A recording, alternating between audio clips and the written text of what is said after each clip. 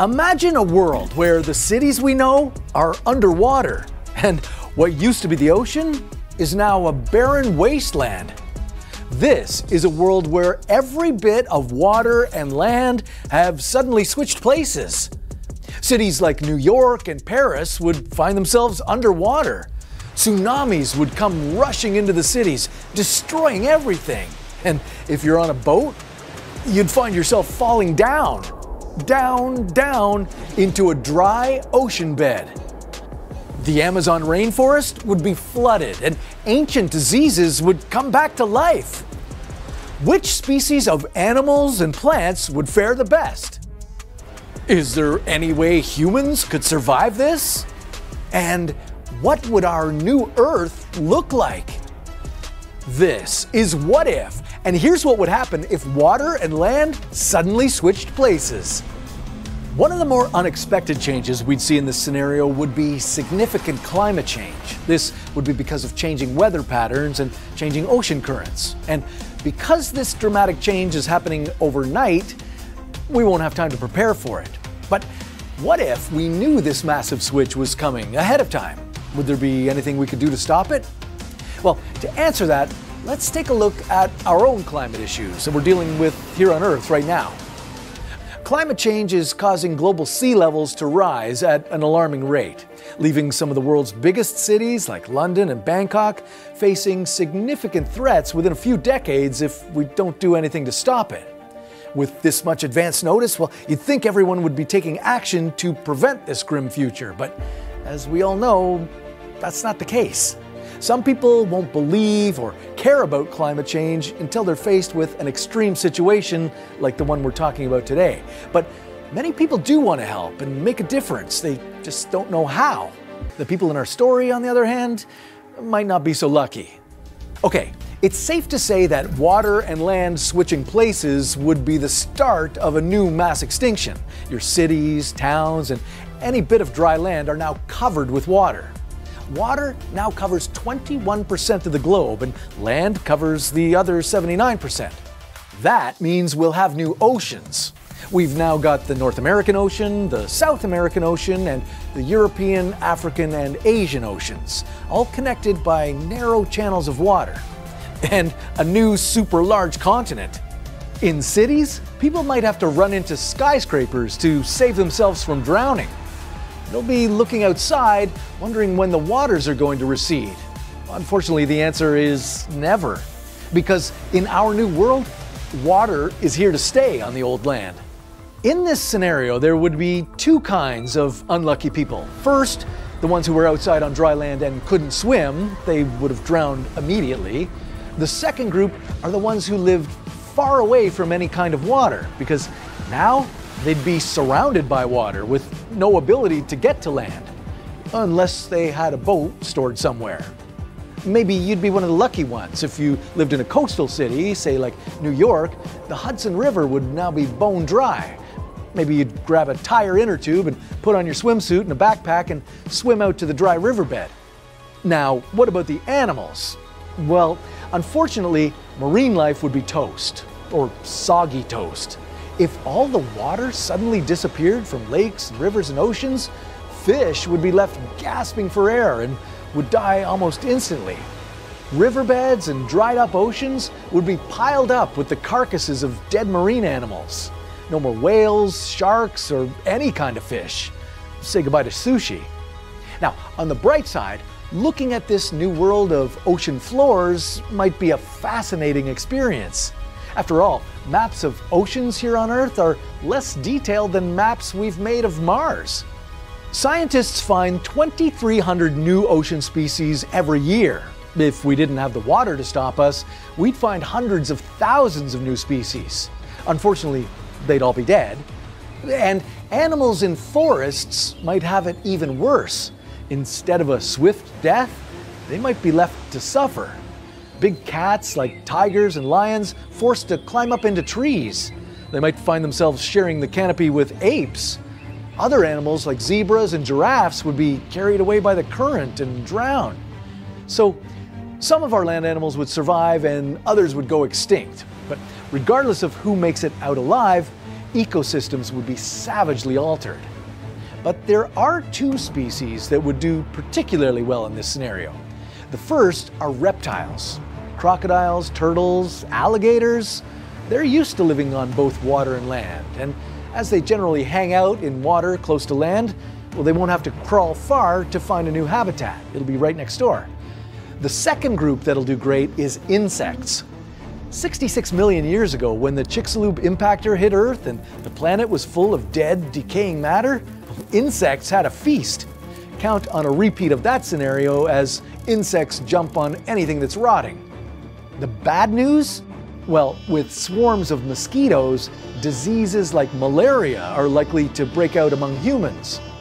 Now, besides insects swarming everywhere, the other major problem in our new switched world? Well, there's no electricity. With power plants submerged in water, there'll be damage to electrical circuits that can't be repaired. Because the water's not going away, for the first time, you realize how dependent you are on energy.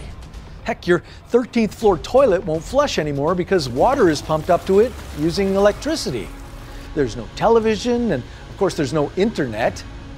Many of the world's population would be gone from this catastrophe, but there is a lucky set of humans who survive this horror. They are the 40% of the world's population who live in coastal cities, or they might live next to a lake, which is now an island. They've somehow lived through the initial tsunami. Their land is now water, but they can make their way to safety. On the California coast, they scramble onto the new shore of Pacifica, the old Pacific Ocean. From New York, they doggy paddle to Atlantica, the old Atlantic Ocean. To get the world back to normal, everything will have to be built from the ground up. Homes, agriculture, transportation, the list is endless and challenging. Building any kind of new home will be hard without materials like wood or cement. But there is one thing we could use: trash. Yeah, it's estimated that there are over 5 trillion pieces of trash in our oceans. Once the water leaves the oceans, humans could get resourceful and use the leftover garbage to make structures to live in. Kind of gross, yeah, I know, but at least it's been washed. Most land plants now will be submerged in water and will die, which means no access to fresh fruits and vegetables. Without vitamin C, scurvy, the disease sailors used to get, will increase. What is available is huge amounts of fish that have just died. Now, smart foodies will get to work. They dry and salt the fish to preserve it for the future. Pickling will be the new trend. Access to fresh water will be very limited.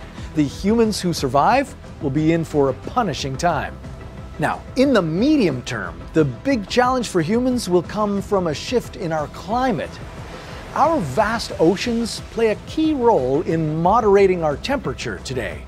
As they shrink to a quarter of the area they once were, Earth will get much, much hotter. Water absorbs a large amount of heat, but with the total water area reduced to 21% of Earth's surface, oceans won't absorb as much energy from the sun as they do today.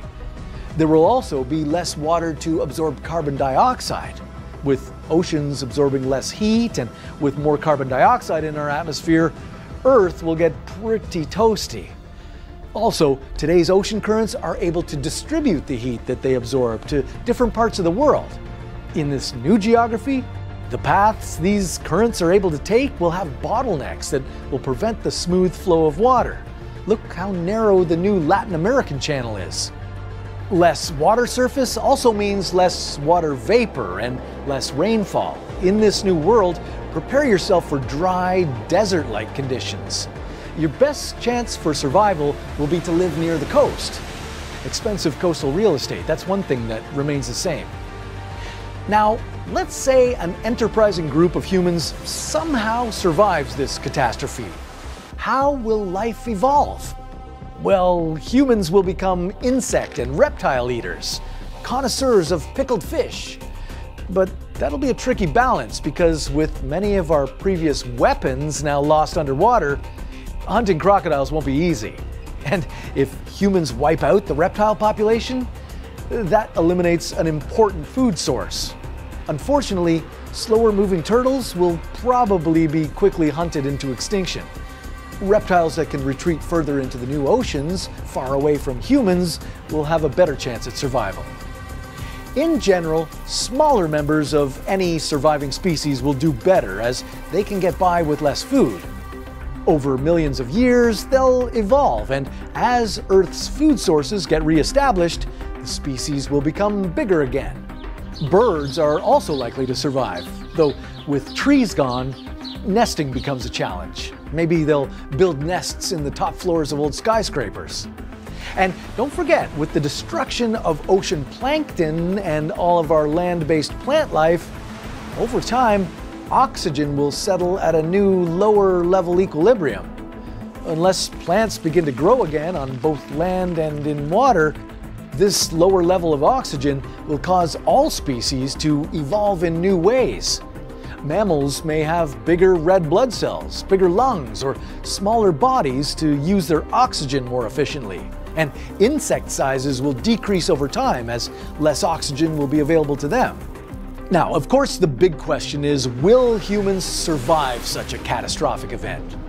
Well, it's hard to say, but if we look back in time, human populations have rebounded from numbers as small as a few thousand, so yeah, it's possible. If humans do survive, we'll emerge stronger and hardier than ever before.